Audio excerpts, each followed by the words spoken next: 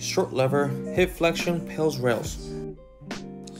You could use a box to have your foot on top of like I'm using here, or a bench. For support, you can use a rack, a wall, or PVC pipes. It doesn't really matter.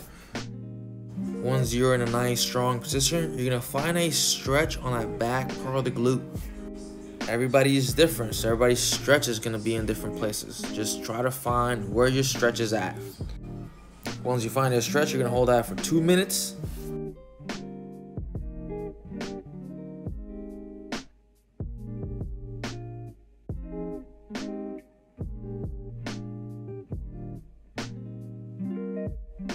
Once your 2 minutes are up, you're gonna go into your Pails contractions. You're gonna start pushing down into that box.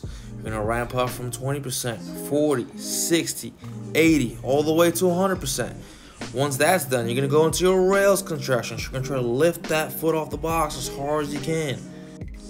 Try not to cheat. That back leg will bend so you can see a reach from the front leg. Keep it straight and do all the work with your hip flexor.